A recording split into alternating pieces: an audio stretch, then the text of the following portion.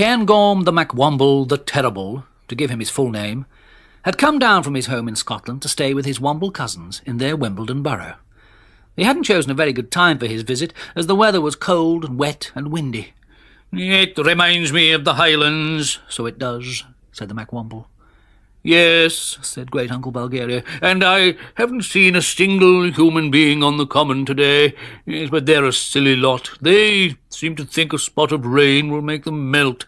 And that means," he went on, rather grumpily, "that means there'll be little or no rubbish for the young Wombles to tidy up." "And mischief finds work for idle paws," said the MacWomble, quoting an old Womble proverb. "They'll be up to all kinds of tricks. If I was in charge of this borough—" "Well, you're not," snapped Great Uncle Bulgaria. "I am. I shall go to my study and think of an answer to the problem. Excuse me, MacWomble." The MacWomble's little round eyes twinkled, but he didn't say anything. He knew perfectly well that after the very good lunch Madame Cholet had given them, Great Uncle Bulgaria would soon be having a nice little nap. And as the MacWomble loved to be in charge, he decided that he would see what he could do. So off he strode with his kilt swinging to the library.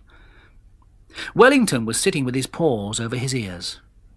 He was trying to keep out the noise his friends were making as they played Blind Womble's bluff all over the borough at the tops of their voices. Spread in front of Wellington was a very large magazine full of coloured pictures. "What have you there, young Wellington?" asked the MacWomble. "What? Oh, yeah, sorry," said Wellington. "Oh, it's you, MacWomble. Yes, sorry. I say, isn't this a smashing magazine? Just look at—" "It'll be English, no doubt," said the MacWomble, not sounding at all interested. "Oh, no, it's Scotch." "Scottish," the MacWomble corrected him. "Well, let me have a look. It's bound to be a grand wee paper in that case. Oh, you look at that, then. A picture of a massed pipe band. It almost makes me feel homesick. Oh, for the sound and the skirl of the pipes. Oh, for the—" And then he stopped dead. Sorry, but, for the what?" asked Wellington, after several seconds of silence. "That's it," said the MacWomble. "We'll form the Wimbledon Massed Pipe Band. We'll make our own bagpipes and I'll teach you all how to play them. Call all the other young Wombles and tell them to report to me in the workshop immediately. Now don't just sit there with your wee eyes popping. There's work to be done." As everyone else had got very bored just playing games, they all arrived in the workshop in double quick time, and there they found the MacWomble talking to Tobermory. "You want to do what?" asked Tobermory. "Och, Womble, how many times do I have to tell you? We want some pieces of wee rubbish which we can make into grand, great Scottish bagpipes," replied the MacWomble, thumping his paw on the work table. "Yeah, well, I don't know, I'm sure," said Tobermory. "Does Great Uncle Bulgaria know about his plan?" No, it'll be a grand surprise for him." "Yes, I bet it will," said Tobermory. "Yeah, well, you better try the little storeroom third on the left. That's full of bits of piping and plastic bags and that. But once you've made your bagpipes, don't you start playing them in there. The noise, I mean the music put me off my work." "We'll trouble you no further," said the MacWomble in a very grand manner. "Band, forward march! Left, right, left, right!" And Tobermory watched them out of sight, and then tapped the barometer. The needle stayed firmly at wild and stormy, and Tobermory shook his head and went and returned to his job of making new shelves for the kitchen. The MacWomble was as good as his word. A great deal of sawing and hammering, and sometimes cries of "Ouch! That was my paw, Bungo!" and "Look out, Orinoco, you nearly put that pipe in my eye!" were heard faintly in the background, but apart from that, the borough was strangely peaceful. The next morning, the Wimbledon Pipe Band marched out on the deserted, wet and windy common. It wasn't really a very big band, as it only had 6 players: Orinoco, Tomsk, Wellington, Bungo, Alderney, who sometimes helps in the kitchen, and Shancy, her best friend. As Shancy is very neat with her paws and is always top in Womble pawcraft lessons, it wasn't surprising that she was the best at playing the bagpipes.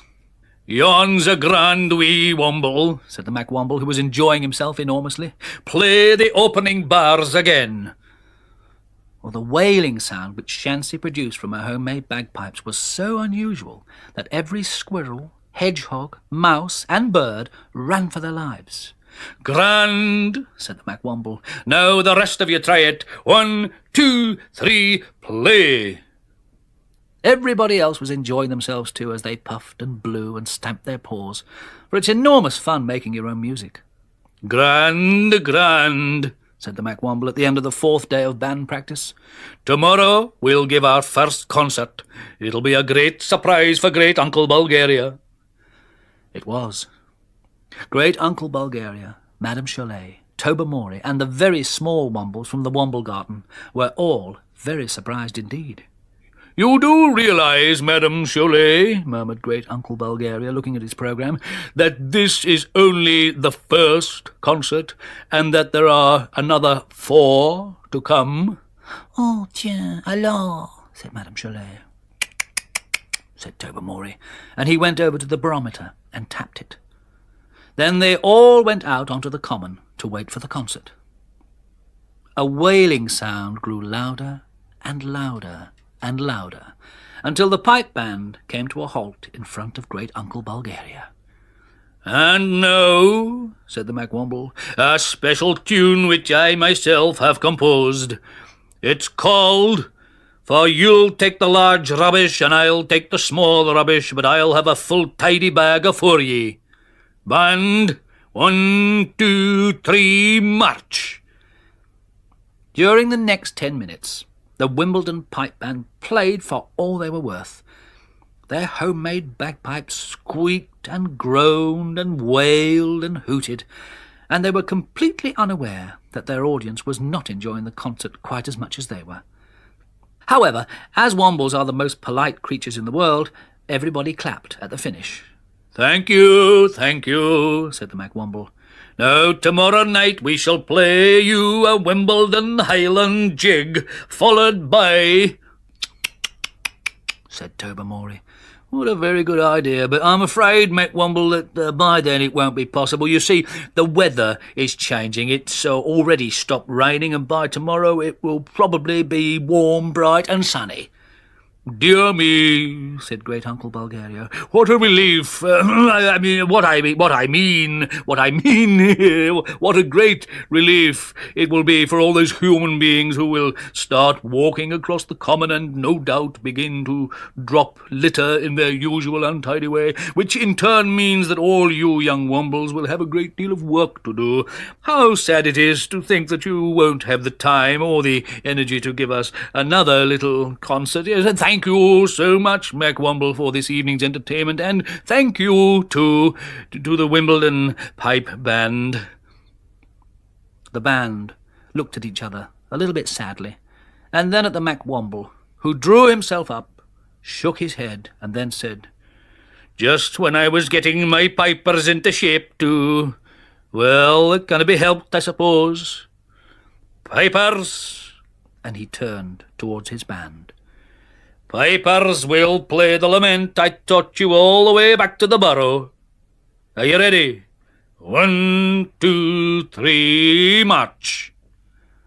And the first and last Wimbledon pipe band, with the MacWomble at their head, played their way, really quite well too, back to the Wimbledon Burrow.